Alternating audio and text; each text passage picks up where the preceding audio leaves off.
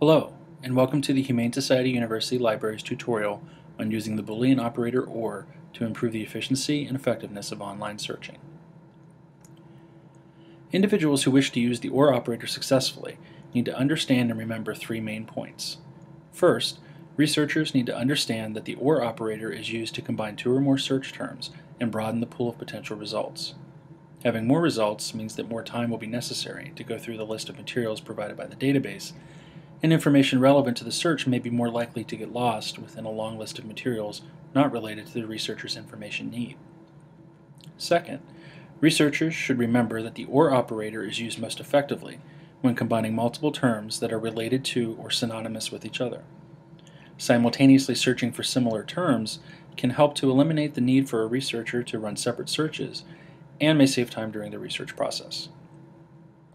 Third, researchers will want to understand that searches become more broad with each additional search term connected using the OR operator. This is important because a broader search increases the potential for irrelevant materials to be included within search results. Researchers may find that making a search too broad can work against them.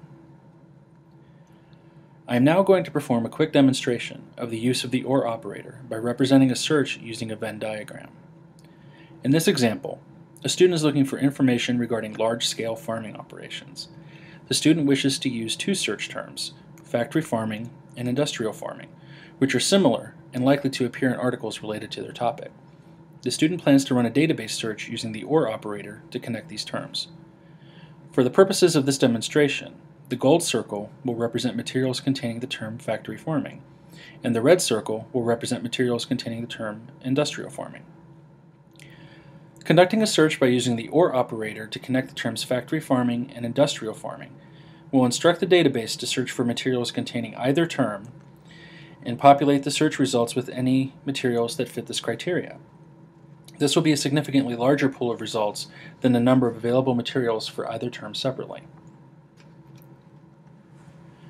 This concludes the HSU tutorial on the use of the OR operator.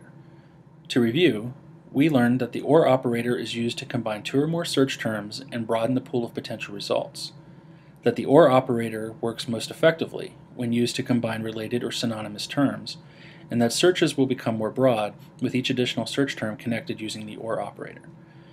Remembering these points should enable anyone to use this valuable research tool more effectively and efficiently. If you have questions regarding the use of the Boolean operator OR, please contact the Humane Society University Library for further assistance. Goodbye.